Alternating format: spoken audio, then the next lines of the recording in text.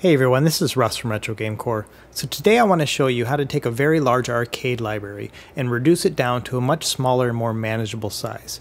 Now if you've ever downloaded a full ROM set, you've found that there are probably a ton of different duplicates and clones of games, and in addition to that there are also all sorts of games that you're not even interested in. And so I want to show you an easy way to basically take that and pare it all down in a way that's very simple and satisfying. Now there are specific programs out there that actually allow you to do this. We're not going to do that. We're going to use a different program to put it all together. So let's get started and I'll show you how this works. So first let's talk about the different types of emulators that we're talking about here. Number one is MAME, and that's what we'll be using today. But then also there's FBAlpha and FBNeo. And these are all similar because they all have just a huge amount of files in one big folder and you have to pare them down. So we're going to use this method on MAME, but it works with these other two as well. Now you can see here, this is the ROM set I'm using, and it has 4,863 ROMs in it, which totals 34 gigabytes. Now I know there are thousands of these that I'm never going to touch, so we're going to try to pare those down. But first, let me explain all the different types of ROM sets that are available. So the first type of ROM set is called a full non-merged ROM set, and this is the biggest of them all. And basically what it does is it takes every single zip file and puts every file inside of it that you're going to need to play that one single game. So for example, pacman.zip also has the puckman.zip, which is the parent file inside of this zip file. In addition to that, it'll have any sort of BIOS or system files that are needed to run the game as well. So with this, you know that you're confident by taking just the pacman.zip and you'll be able to throw that into your emulator and it'll work. You don't have to worry about having any other files around. Now this basically results in a lot of redundancies among the different files, so that's why it's a much larger ROM set, but that's what we'll be using today. So the next one down is called a non-merged ROM set, and this one also includes that pacman.zip. Within that, it'll have the parent, so puckman.zip, which is the Japanese version, but the BIOS files will not be included in that. They'll be separate and they'll be in the main folder. So all the different Pac-Man games that require a specific BIOS file will be able to pull from that one BIOS file as opposed to having them all inside the pacman.zip or whatever zip file they have. So it has a little bit less redundancies, and because of that, it'll be a little bit smaller in file size. And finally, you have split ROM sets. Now, split ROM sets are the smallest of all because they don't have any redundancies. Basically, you will have within the pacman.zip just the pacman.zip files. The other files, like the puckman.zip, will be separate. So if you happen to delete the puckman.zip, pacman.zip will not work because it requires that. So that makes it a lot more confusing to work with. In addition to that, the BIOS will also be separate, which means that you also can't delete that because then the games won't work at all either. So this one, even though the split has a smaller file size, it's much harder to pare that down. So that's why we want to use a full non-merged set, because that'll allow us to pare it down without having to worry that any of the games won't work anymore. So included in these ROM sets, you will also find CHD files, and CHD stands for compressed hunks of data. And this is basically used for CD-ROM based arcade games from the mid to late 90s. So for example, Killer Instinct, NFL Blitz, Beat Mania, Area 51, games like that all require these CHD files to work. The thing is about retro handheld devices, they don't have the processing power to play most of these games anyway, and these are huge amounts of space. So for example, a good 10 gigs out of the 34 gig non-merged full set will be from CHD files, and you can just delete those outright unless you want to try certain games. So for example, I always try to put the Killer Instinct ones in there because I always hope that those games are going to work and the file sizes aren't huge or anything. Alright, so now that we understand kind of all the different file types and everything, let's actually dig into it and I'll show you how to actually do this process. So we're going to use a program called LaunchBox, and this is a Windows program that basically allows you to import all of your ROMs as well as your emulators and then boot those ROMs through the emulators through this kind of front-end device. And basically it allows you to just organize and streamline your library. All we're going to use this for is to download the app itself. We're going to import all our ROMs, we're going to filter out a bunch of ROMs we don't want, and then we're going to re-export them out. And that's how we're going to shrink down our library.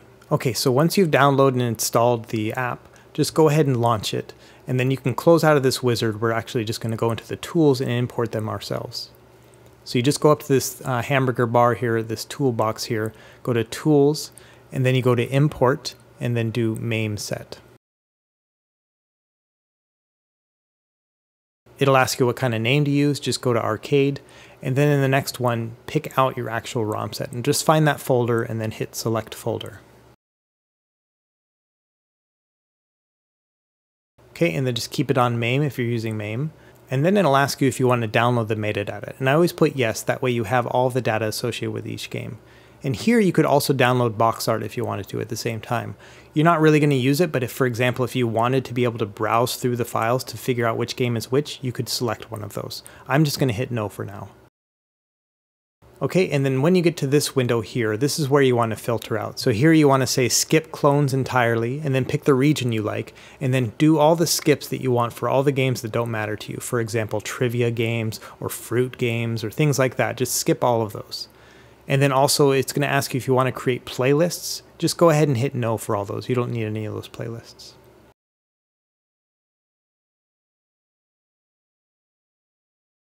Okay, so it's going to parse through your folder, it's going to show you the names of all the games here, and then you just hit finish.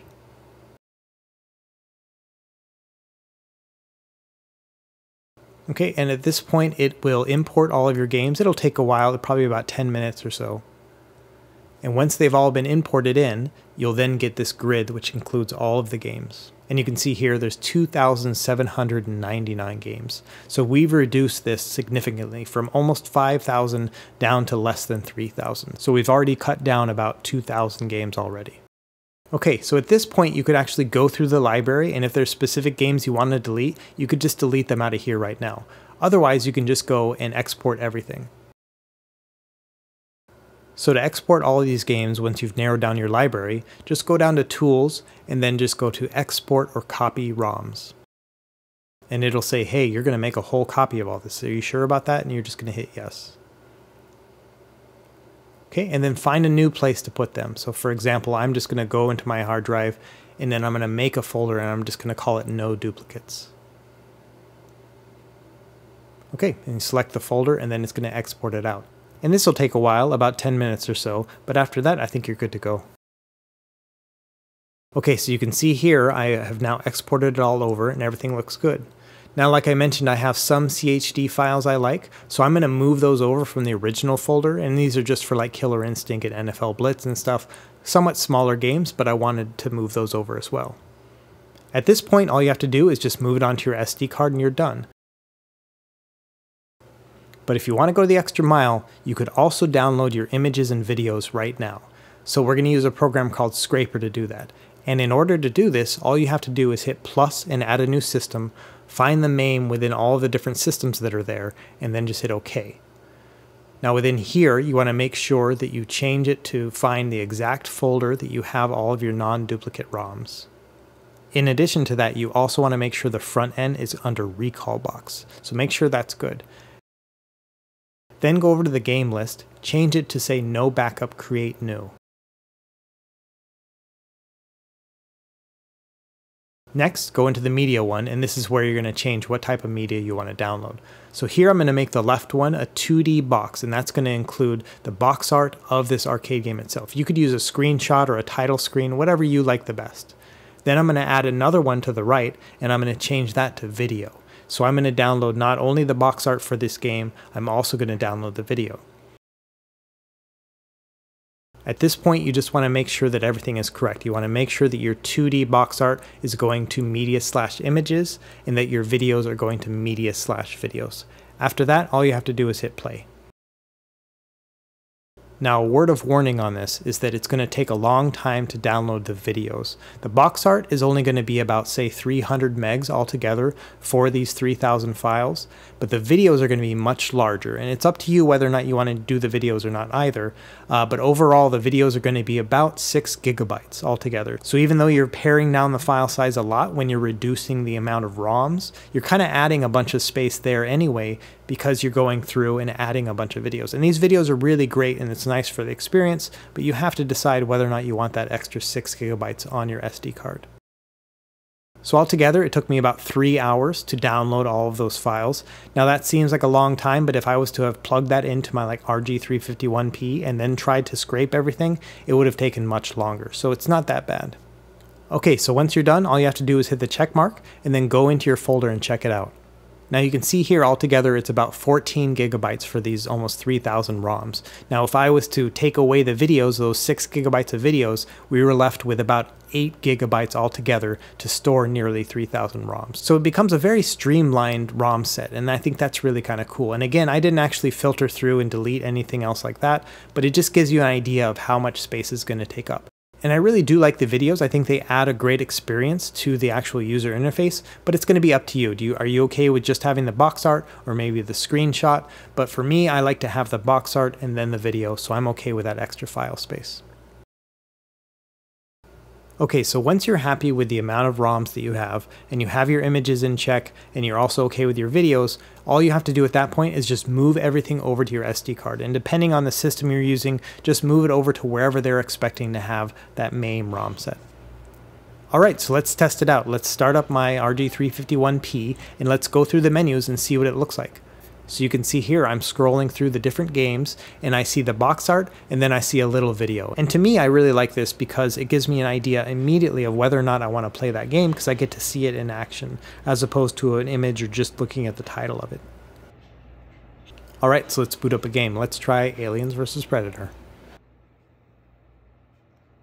And here we are. It just booted up fine. So everything worked out well. You know, we were able to take almost 5,000 ROMs and 34 gigabytes of data and reduce that down to about 8 gigabytes of data, and then we added an additional 6 in order to have the videos on there and the box art as well. But we're left with about 14 gigabytes altogether of data, which stores nearly 3,000 ROMs without any duplicates, without any of that crazy stuff, and they're all US based because I picked the North American ROM set. So I really like this idea. It makes it really kind of fun. There's a lot of freedom in this process. You can go through and, for example, even within LaunchBox, you can go in and you can sort it by the date released. So for example, if you know you don't want anything that's past, like say 1994, you can just delete all of those ROMs and then delete them from your library altogether. Or vice versa. If you know that you're not going to want a bunch of games from the 70s or early 80s, you can delete those out as well. You can sort it by fighting games, shoot 'em ups, all that kind of stuff. You can go and you can add or delete the ROMs as you see fit.